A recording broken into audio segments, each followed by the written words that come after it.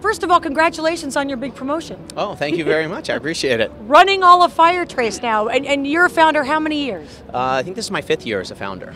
Yeah. What do you think of this event? Because I know you all get asked to do a lot of things. What does this event and this particular organization mean to both of you? Well, we think it's probably the premier event in the Valley, and it's one of those events that, as you know, we're taking it to Italy as well, that can probably go across anywhere in the U.S. or anywhere in the world. So we're really excited.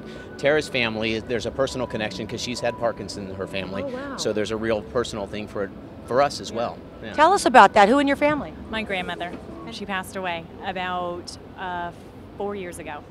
So that's about like the time when it was like, you know, you think there's so many wonderful, great causes out there, and then you start to say, I want to do something that really makes a difference and something that touches the heart. So that's what we decided to do.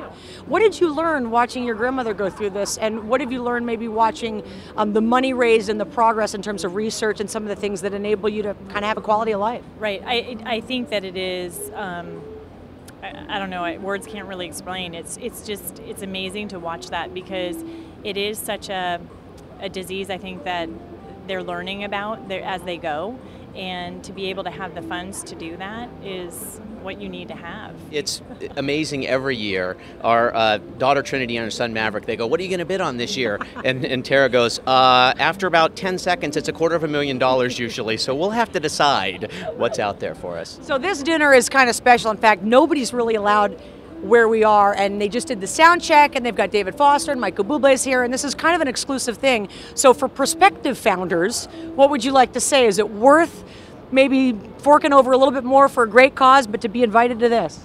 Yeah, it is a great cause, first and foremost. So if you have the funds and you want to give to a great cause, it is fantastic. The money that we've raised and the things that we've impacted is wonderful.